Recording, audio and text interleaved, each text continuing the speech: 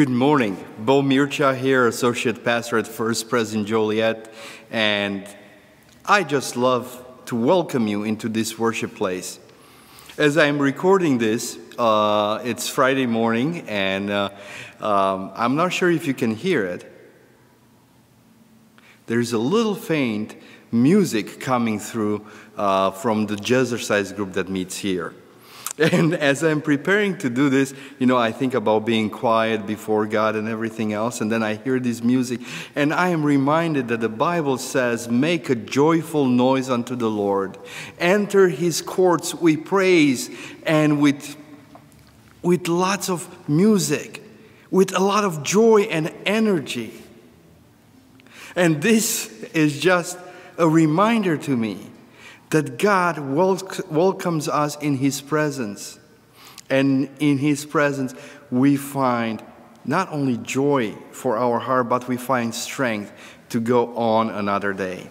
So I want to encourage you to be excited, to get, pumped up and ready for worship, because God is ready to meet you. Would you pray with me? Lord, we give you thanks for everything that you are, for your goodness to us, for the way you come into our lives. We give you thanks, Lord, that as your people, we can call you by your name, and that name to us is Father. So, Lord, bless our time together. Bless the worship we have. Bless the music, the word, the prayers, that they will be food for our souls. And that in doing so, Lord, help us praise you. In your name we pray, Lord Jesus. Amen. So, beloved, let us worship. God is with you.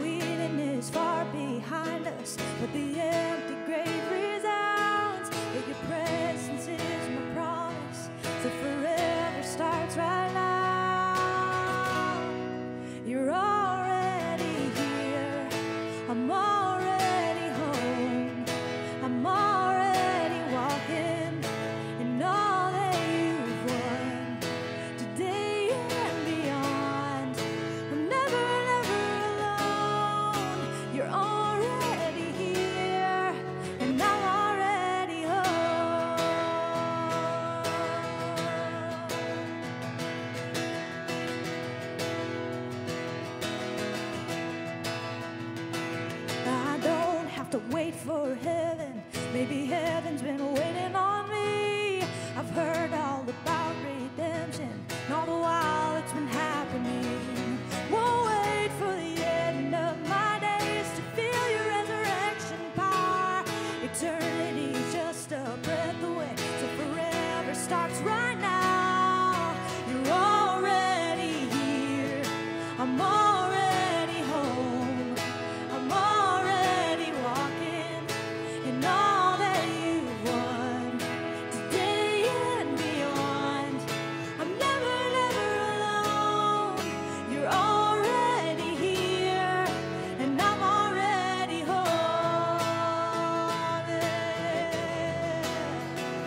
La, la, la, la, la, la, la. Nothing so hurt that you can't heal, and nothing so crushed that you can't feel. What shame covers up, love reveals. It's already here. Now I'm standing in all you've given on earth, but I'm breathing in heaven. Ah, this is the land of the living. It's already here. You're already here. You're already home. I'm already walking in all that you want, today and beyond. I'm never, never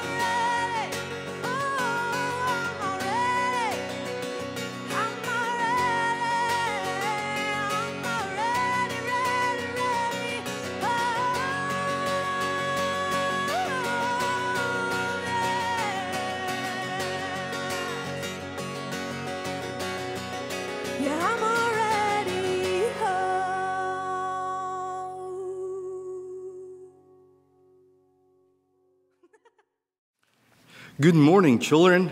Can you come a little closer? Boy, I feel like it's been a while since I talked to you for the children time. You know that I like to tell stories, right? You know, I like to think about the Bible and then share with you a little story. But for today, I thought that I will try to share my story through pictures. Can you see that? Can you see that over there? It says, from the grave to the sky. It's like a song, right? Well, I have to tell you something about these pictures that I'm going to share with you. You see, when we were looking at learning from the book of Acts, I asked a lady in our congregation, Kim Bolte, to help us put some pictures to the stories. And one of the first stories is about Jesus' resurrection, about life, right? If you think about Jesus dying and being on the cross, you'll think, oh, that's the end, right? But now, have you ever watched a butterfly? A butterfly transforming from a larva into a butterfly? It's amazing, right? There's a time when the butterfly just turns into a cocoon and you think, that's it. But then transformation happens. And in one way, that captures the life of Jesus and the lives of the believers. Whenever we put our faith in Christ, our lives are transformed just like that. Okay, I have a second picture. Okay, this is one that I really like, and it's about the Holy Spirit. You see, when Jesus, before Jesus went to the cross, he talked to his disciple and said, when I'm gone, you're not going to be alone. And then Jesus promised the Holy Spirit, God's presence, God living in us. And in one way, you capture that. Kim was good at capturing that with a dove and with a fire. Because in the book of Acts, the Bible says the Holy Spirit came down and little fires were above people's heads. But the important thing that I want to point to you is, you know that God lives in us through His Holy Spirit?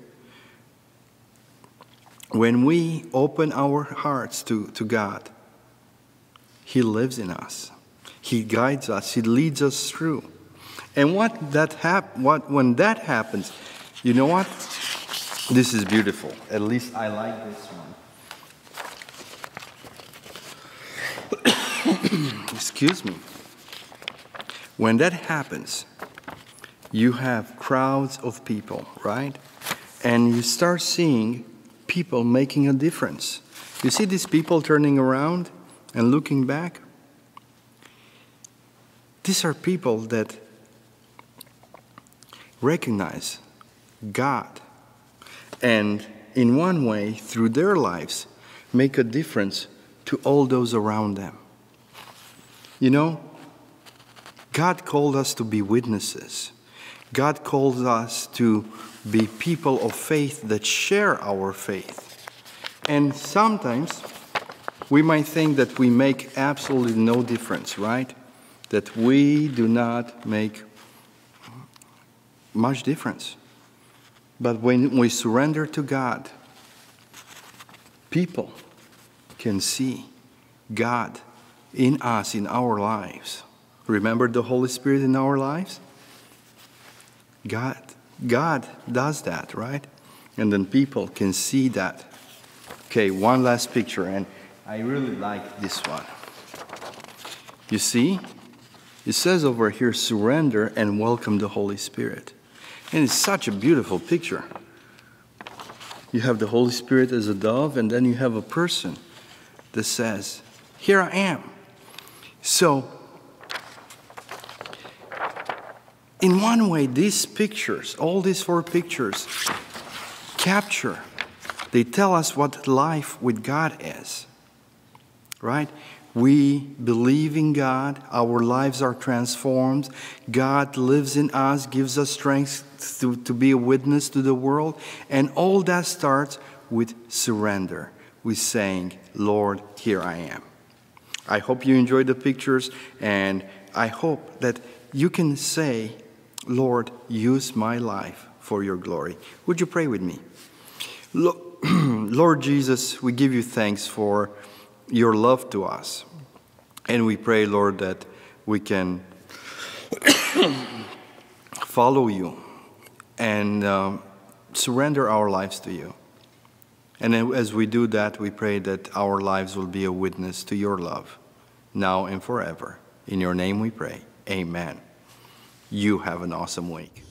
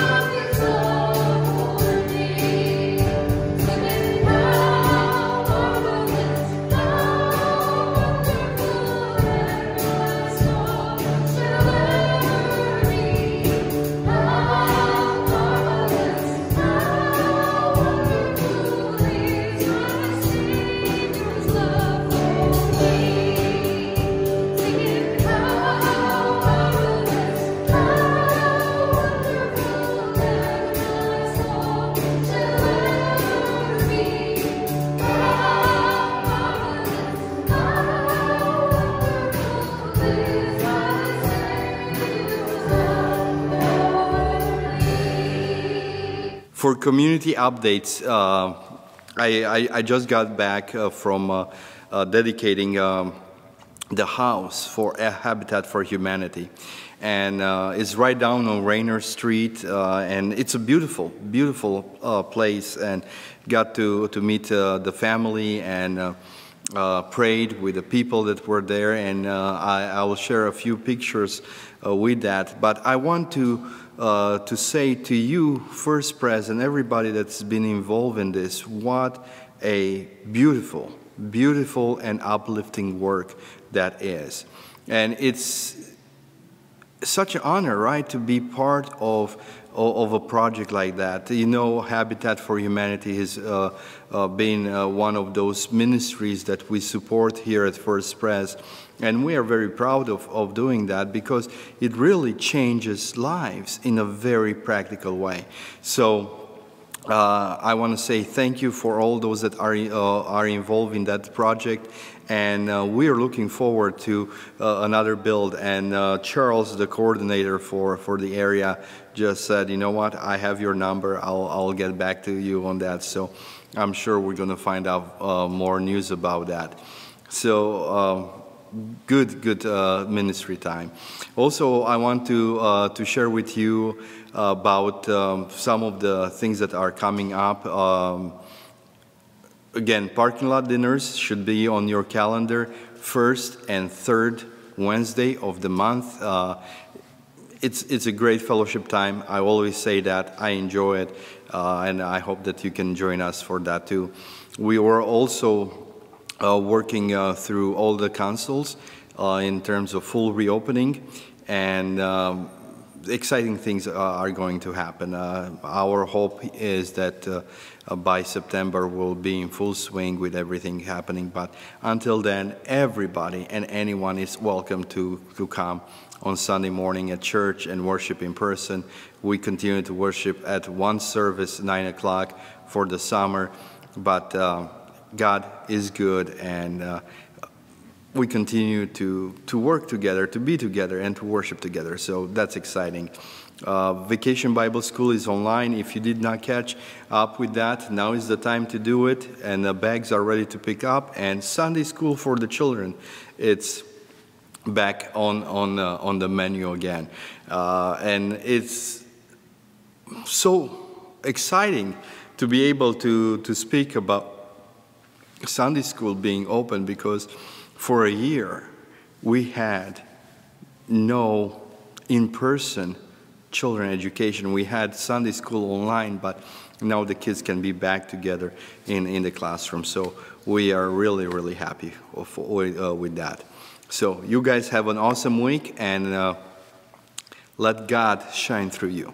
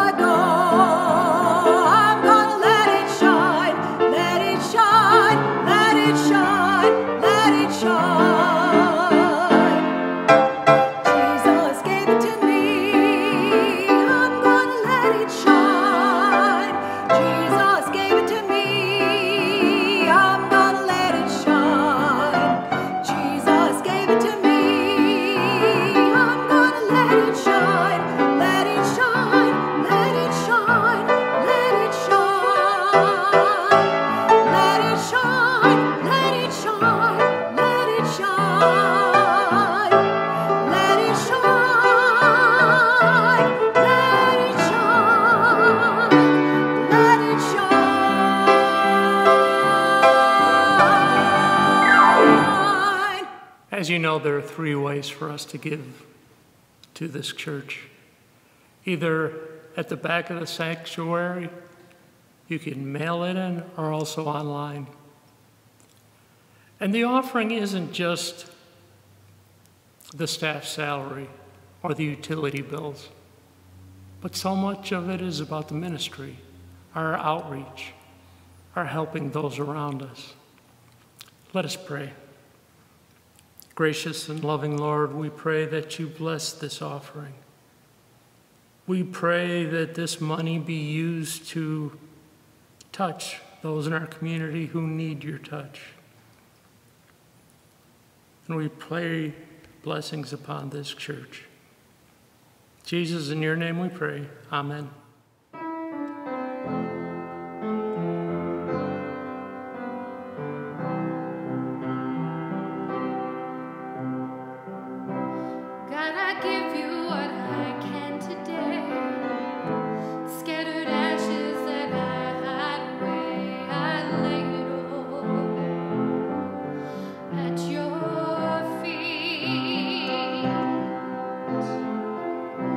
From the corners of my deepest shame,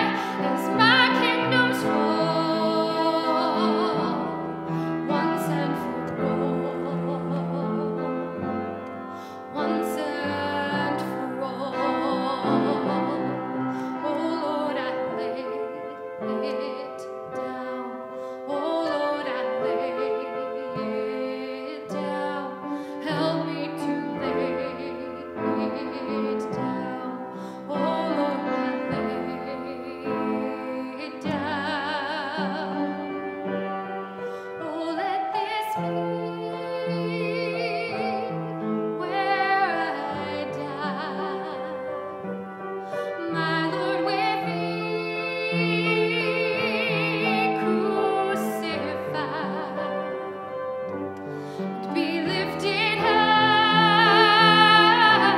as my kingdoms fall once and for all, once and for all, once and for all, once and for all. Let us pray. Lord Master, we praise your name all day long. We thank you for your love and goodness. We ask you to bless this reading of your words to all of us. Open up our hearts and our minds to the message that you have for us today. And we give you all the praise and glory and love you forever and ever. In Jesus' name we pray. Amen. The reading today is from the 21st chapter of Genesis, verses 1 through 7. And the Lord visited Sarah as he had said, and the Lord did for Sarah as he had spoken. For Sarah conceived and bore Abraham a son in his old age, at the set time of which God had spoken to him. And Abraham called the name of his son who was born to him, whom Sarah bore to him, Isaac. Then Abraham circumcised his son Isaac when he was 8 days old, as God had commanded him. Now Abraham was 100 years old when his son Isaac was born to him. And Sarah said, God has made me laugh, and all who hear will laugh with me. She also said, who would have said to Abraham that Sarah would nurse children? For I have borne him a son in his old age. Before we pray, at the end will be the Lord's Prayer, and we will be using the phrases sin and sinners. Let us pray. God of all the world and all of humanity, we lift up those in our area who have lost their homes through the storms recently. I know what it's like not being completely sure where you're going to sleep, of losing so many of your possessions. Be with these families. God, I pray that people step up and reach out to them and minister to them in this time of need. God, I pray for this country. I pray for our leaders, local, state, national. And I pray for the end of this virus.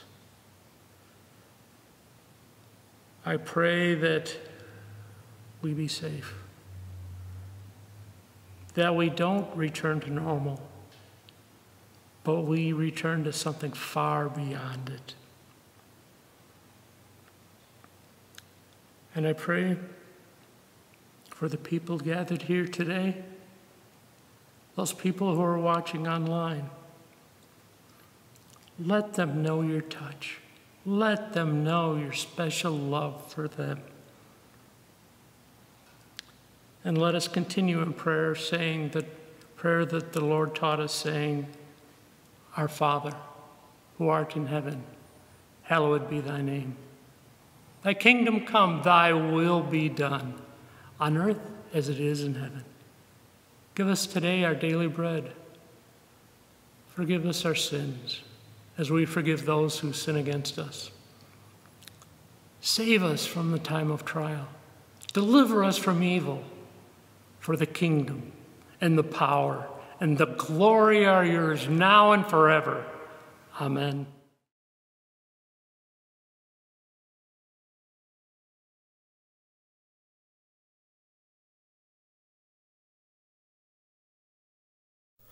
Didn't my Lord deliver Daniel, deliver Daniel, deliver Daniel? Didn't my Lord deliver Daniel? Then why not every man? Didn't my Lord deliver Daniel, deliver Daniel, deliver Daniel? Didn't my Lord deliver Daniel? then why not every man? He delivered Daniel from the lion's den, Jonah from the belly of the whale, and the Hebrew children from the fiery furnace. Then why not every man? Every. Didn't my Lord deliver Daniel, deliver Daniel, deliver Daniel? Didn't my Lord deliver Daniel?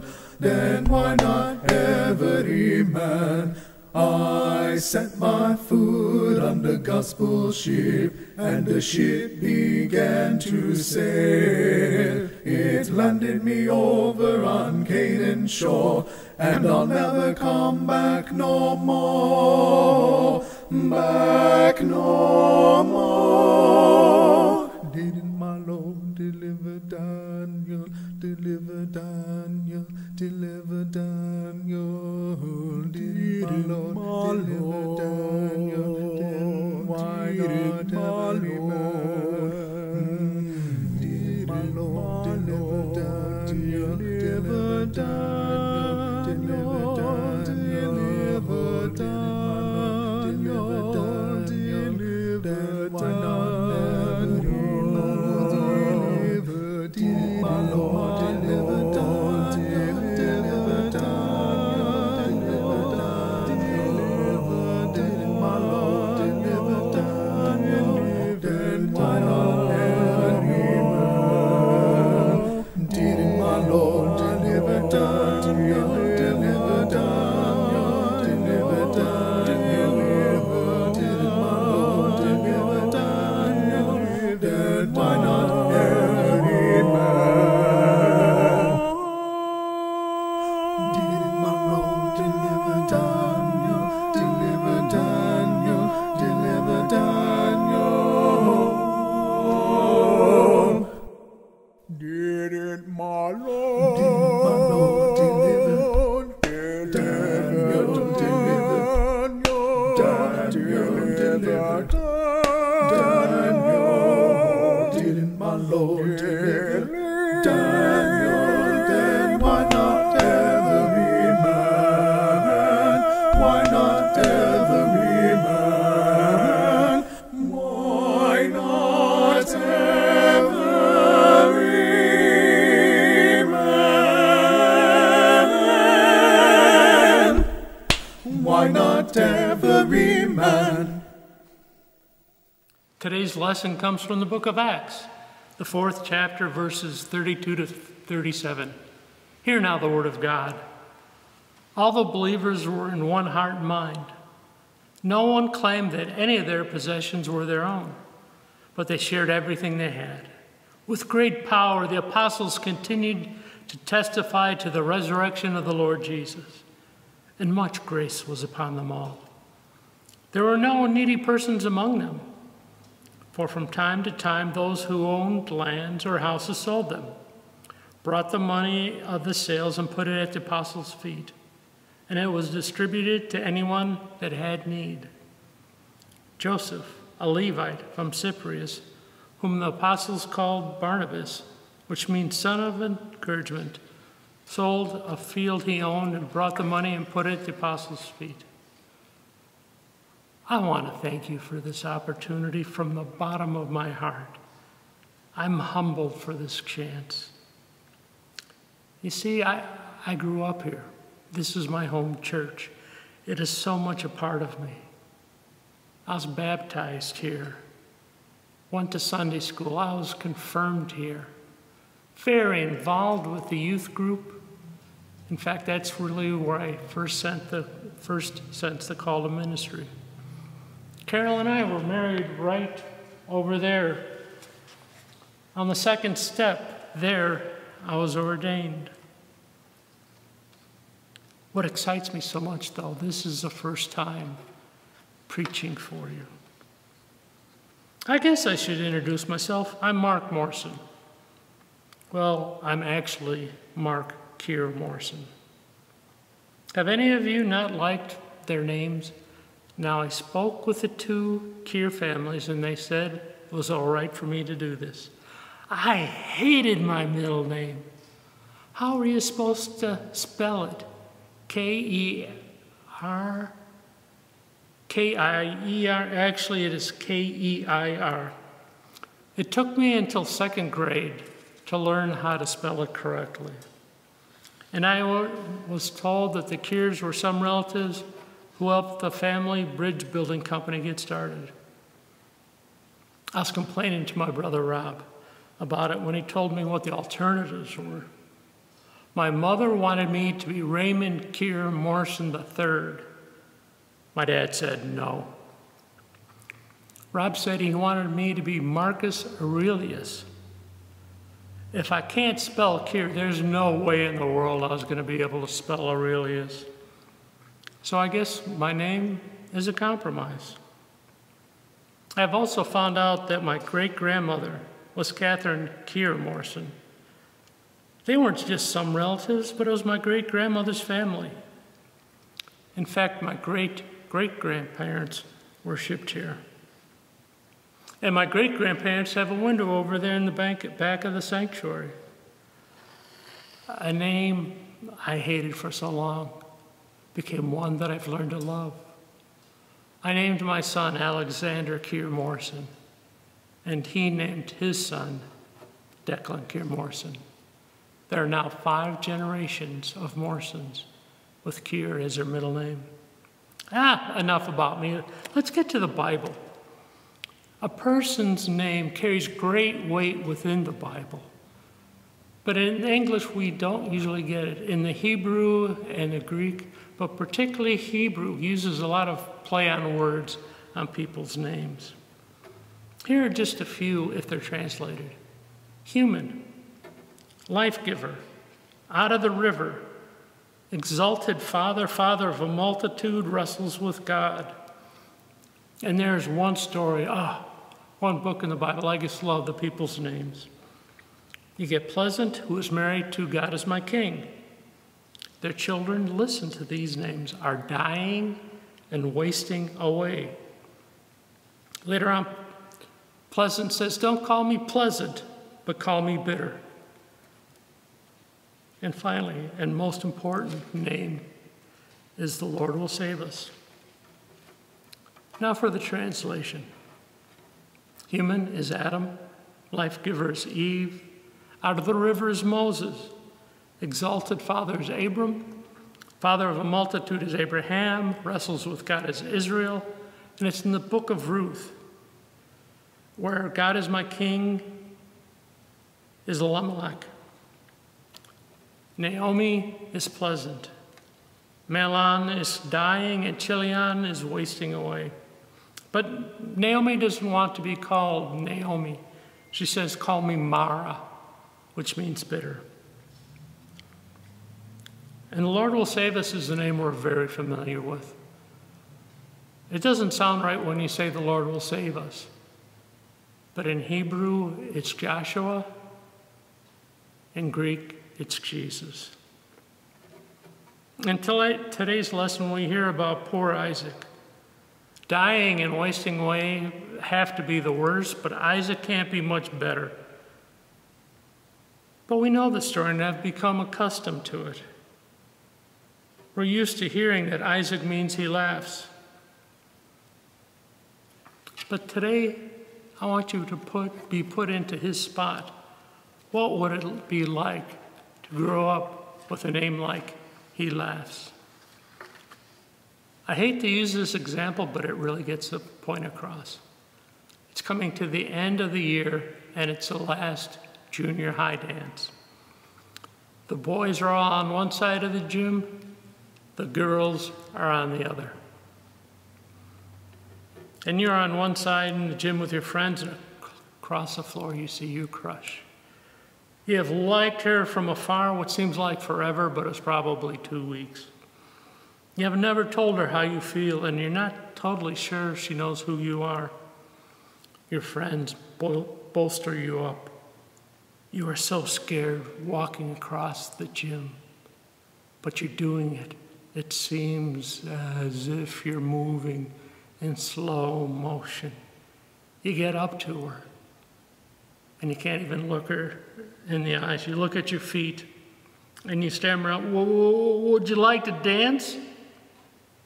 And she says yes. She gives you her name and asks, what's your name? You tell her, your name is He Laughs.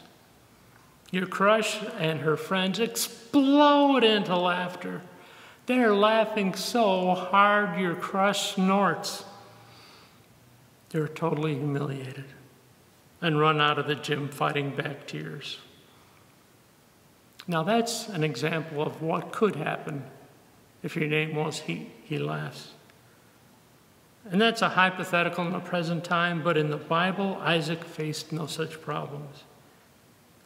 He is one of the foundations of the chosen people. God is often recognized as being the God of Abraham, Isaac, and Jacob. Isaac is one of those pillars of the Old Testament. But we've known his name and known his story so long. But that's certainly not true of our person from the New Testament lesson. It's particularly true if you use his real name. He's Joseph, not Jesus' father, but Joseph, the Levite. It still doesn't conjure up much. Joseph is a Levite from Cyprus. I guess we're going to need to identify him by his nickname, Barnabas, which means son of encouragement. In today's lesson, it's really an introduction to Barnabas. It's a short story. He took the land he owned and put it at the apostles' feet. And really, it's a setup story. It's set up for the story that follows, which is of Ananias and Sapphira. They sell their property, but don't give it all to the apostles. It keeps them back. And as a result, they die. Several weeks ago, we heard about the conversion of Paul. Here is a man who was trying to wipe out Christians from the face of the planet. Paul wanted to set up a Holocaust for his day. He wanted every last Christian to die, and he was succeeding. He had permission to go to Damascus and carry out his hate. We know that he was converted and dramatically changed. But how was that received in first century Israel?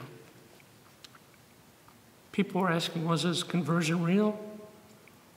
Or was it just an act so people would receive him and then he would turn on them? When Paul returned to Jerusalem, nobody wanted anything to do with him. He was shunned, blackballed. However you want to describe it, he was isolated, pushed way to the side. But someone did see something in him. And of course, it was Barnabas. Barnabas listened to him, spent time with him, encouraged him. He even went as far as took Paul along with him to meet with the apostles, and Barnabas vouched for him. Imagine the courage it took for Barnabas to reach out to him. Until very recently, he was killing believers. The people who were still in power questioned his loyalties, that is, Paul's loyalties. Somewhere, somehow, Barnabas saw something of value in him. He summoned up the courage and reached out to him and made connections with Paul. He took Paul with him before the disciples and vouched for him. And with some trepidation, the apostles accepted him.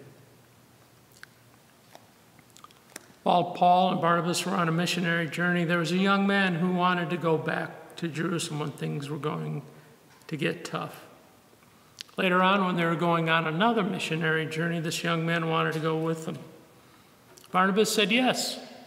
Paul said no. This disagreement became so intense, Barnabas and Paul split up. They went their separate ways, and Barnabas is not heard from again in the Bible. Now, who is this young man that caused so much trouble? His name is John Mark. Yes, the same John Mark that wrote the Gospel of Mark. In order to show how important that was, 90% of Mark appears in the Gospel of Matthew. 50% of it is in the Gospel of Luke. Most often, Barnabas is thought of as a minor character in the New Testament. But think of what would have happened if Barnabas did nothing. If Barnabas thought, let somebody else do it. No, it's not up to me. Let somebody more qualified do that. If he took that attitude, we may not be able to be here today. If there is no Barnabas, Paul's not brought before the apostles and approved. No missionary trips. And think of how much of the New Testament Paul wrote. Poof, it would be gone if Barnabas did nothing. There's no Mark. It isn't just one of the Gospels taken out, but large chunks of the other two. Poof, they're gone. The very face of Christianity would be very different. Gentiles, which are us, may not be Christians. Our holy book, the Bible, would be a lot shorter. But Joseph of Cyprus saw a glimmer of something in these two men, and these two men changed history. The more I have looked at Barnabas' life, the more grateful I've become. The more I have learned about him, the more I want to become him. Several weeks ago, Reverend Eric Heinekamp preached and gave us an assignment. We were to make a mission statement about our lives. I don't know about you, but I did that. Well, I cheated a little bit. I used a lyric from a song. In fact, it's the same song that Ed Schultz mentioned when he spoke about Pastor Craig's celebration. The song is I Want to Live Like That by the Sidewalk Prophets. And my statement is, I want everything that I say and do to point towards you. Of course, that you is Jesus. I want my thoughts, my actions to be consistently showing my faith. I want the love of God bursting out of me the same way that joy is bursting out of me now. If you haven't done it yet, I'd like for you to develop the mission statement. I guess I should say I would encourage you to do it. Right now, I want you to take a moment and think of a person like Paul in your life. Someone who's an outsider, a person who doesn't fit in church, but would benefit greatly. And don't say all of your friends go to church. You know that's not true. Take a moment and think.